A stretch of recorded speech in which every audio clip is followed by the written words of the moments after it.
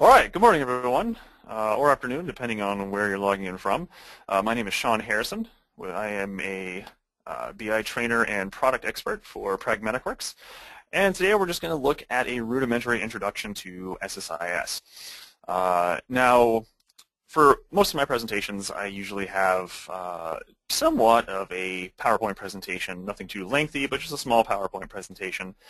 For my introduction to SSIS presentations that I do, my PowerPoint is incredibly small because I have so much to get through, and who really wants to stare at PowerPoint anyway? So just going through an introductory look at SSIS, what it's used for, and how to use it, basically.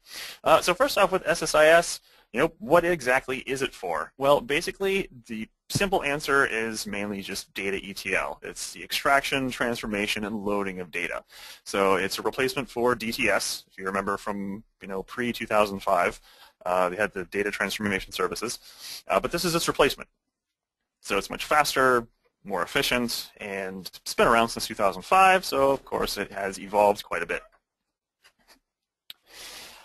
Now, when working with SSIS and ETL, you're going to be working within the Visual Studio environment. So within BIDS, if you're on 2005 or 2008, or for those of you that are using 2012, they've now decided to change it to SQL Server Data Tools, or SSDT.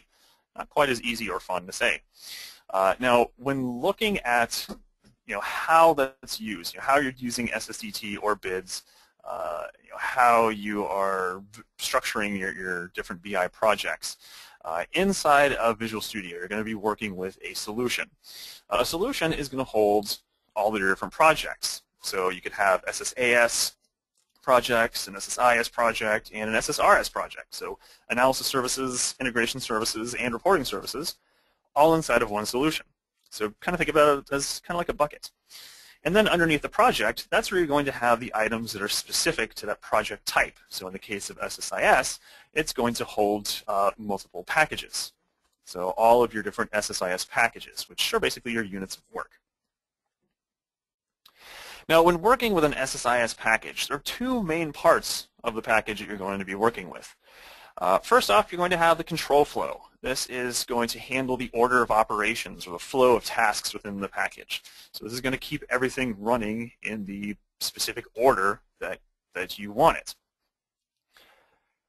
And then you're also going to have the data flow. Now, the data flow, this is where you're going to do all of your ETL. There are certain cases where you might do a little bit of ETL inside the control flow, but not very common. All the ETL mainly is going to be done inside of the data flow. So this is where you're going to be extracting data from different sources, whether it's from databases, from flat files, whatever you have, doing some sort of transformation, maybe bringing different sources together, making sure their formats match, cleaning up data that's bad, lots of different scenarios there. And then loading it into a destination. All right, so a good short introductory PowerPoint. So now we can move on to actually working inside of Visual Studio with SSIS packages. So what we're going to do is take a look at what you're going to be working with, what you have to work with here, how everything works, and just kind of throw something together so you can see what you can actually do with SSIS. All right, so inside of Visual Studio, which I have open right here. Now, also, I should probably mention, I am using SQL Server 2012, and I have Visual Studio 2012 here with SSDT. You could still be using 2008 or 2008 R2, which is very common, possibly even 2005. So there are quite a few differences between 2008 R2 and also 2012. So I will point those out here and there, just in case we do have some people that are specifically using 2008, some that are specifically using 2012, and then others that are possibly in a mixed environment. So I'll just kind of point out a few differences here and there. But first off, one of the big differences that you're going to notice is that they've finally given you options to change the interface. So you have these different color themes, which is great because I hate having a white screen blaring at me. So I can switch it to black, so it's nice and gloomy to match my spider-infested cubicle. Now, from the start page, here you're going to have the ability to open up recent projects, create new projects. So from here, I'm just going to click New Project. And it's going to ask you what kind of project you want.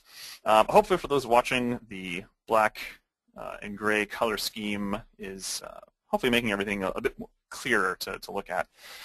So here inside of the different project types, you'll notice that you have the different templates. Now, if you have just SSIS installed, so just the when you install SQL Server, you also have AS, RS, and IS.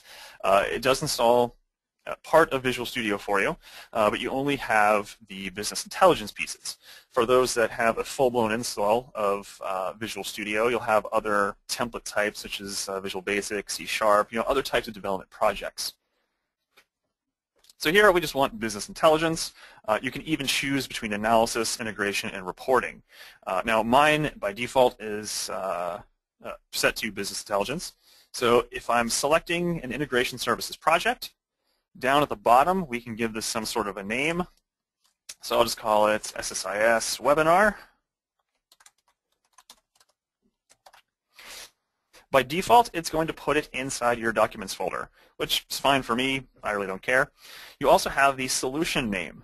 Now, when you name your project, by default, it's going to give the solution the same name, which, that's fine as well.